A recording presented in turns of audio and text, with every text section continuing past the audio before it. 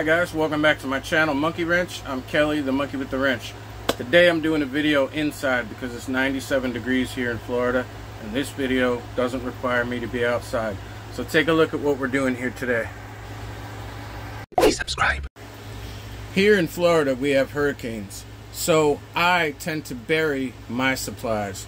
Things like emergency foods. This is prepackaged. This is good for 3 days. It's approved by the American Coast Guard. It's watertight, it's dry food, and it's good for a minimum of 5 years. That can easily go into my bucket. I have many other things that go into my bucket as well, and I choose just to use Ziploc baggies. So anything that I do, like this pocket knife for instance, I stick this stainless steel pocket knife into a freezer Ziploc baggie. Freezer bags are better because they're thicker and they have a double seal at the top. So I can take that, stick it inside of my bucket. You can put anything inside of the bucket that will fit. I have about 6 or 7 bags of things that need to go into my bucket. These are tools that will go into my bucket. Each one of these tools is individually wrapped in 2 freezer bags and then put in 1 large freezer bag. A little bit of air inside of the bag will not make a difference regardless of what anyone says. I've been doing this for decades. The reason that I bury my hurricane supplies is very simple. One, as long as here in Florida you're below about 6 inches, the temperature of the sand below 6 inches is always right around 72 to 75 degrees. So it's perfect for keeping a nice, cool, even temperature. It could be 96 outside and it doesn't matter. A few inches below the surface and you're still in the 70-degree mark. Second, sand is great for drainage. So just like at the beach, sand can get wet, but it's large particles and the water just drains right through it. And since Florida is all sand, the water doesn't stay pooled up for very long. Third, during a hurricane we have tornadoes and we have high winds. Trees come down, all types of things. So choosing your spot is very important. You don't want to put your bucket anywhere where tree roots can grow into it or through it. And you don't want to put it underneath of a tree that may come down in a storm and block you from getting that bucket out of the ground. So I don't care what you decide you want to bury. Using the proper equipment is a must. And the reason that I say that is any 5-gallon bucket, these are $4 I think at the big box store right now. Any 5-gallon bucket is completely waterproof. We all know that. This is also plastic, so it will not rust.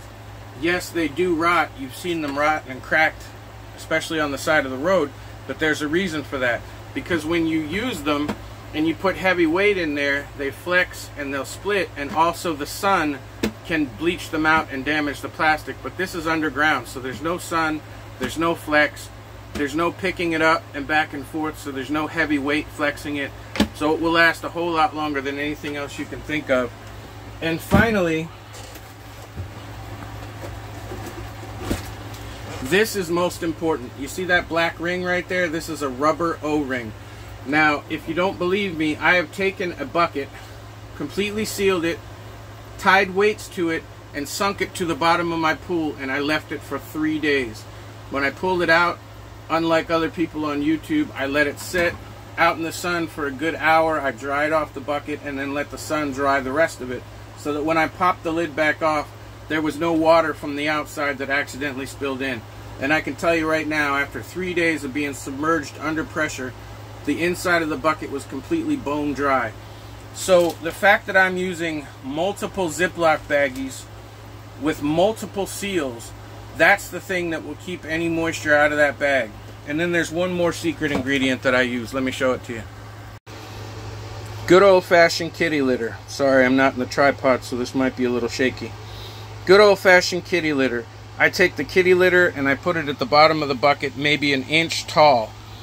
That way any moisture that gets inside of that bucket will run down through gravity, hit that kitty litter. The kitty litter will soak it up, clump and become hard, and it will not get inside your bags. So if you have bags with multiple seals, each one of my items has a minimum of 6 seals that moisture has to get through. It's not in the sun, it's not in epic changes, and that's where condensation comes from, don't forget. Condensation does not just happen. Condensation takes 2 things: heat and cold. So if it's hot, and then you on a cold day, you pull out a soda can from the refrigerator, or you get an icy cold drink and put it in a cup, the cup will sweat. That's condensation. That's hot air instantly meeting cold air. But remember, we're putting this underground where there is no temperature fluctuation. The temperature fluctuation might be 2 to 5 degrees, and that's over a gradual time period, not enough to cause condensation. So there will be no condensation inside of my bucket. That bucket can handle what I put on top of it. In my case, the bucket is 15 inches tall, and I dug my hole 30 inches tall, which means it will be 15 inches below the surface of the ground. It can easily handle the dirt that's going to set on it that's only as big as the bucket and only 15 inches tall. It's easy to put in the ground. It's easy to get back up. Tornadoes can't rip it out.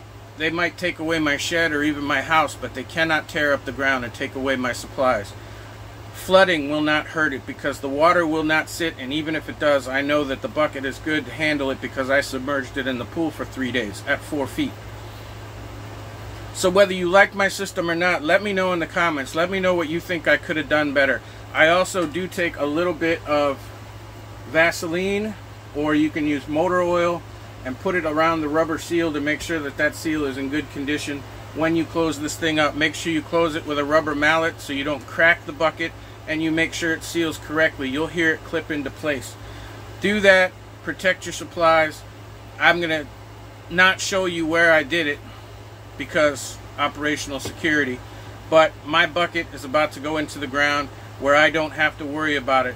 Now normally I pick up my buckets about every 18 months to 2 years, pop the top, check the contents, make sure everything's in good shape, then I put it back in the hole. But hurricane season here in Florida started yesterday, so I'm very much interested in putting my supplies into the ground so that Mother Nature or passers-by cannot get to my things, and I can use them to protect myself and to take care of myself in a bad time. So I hope you all are doing well. I hope this video helps someone.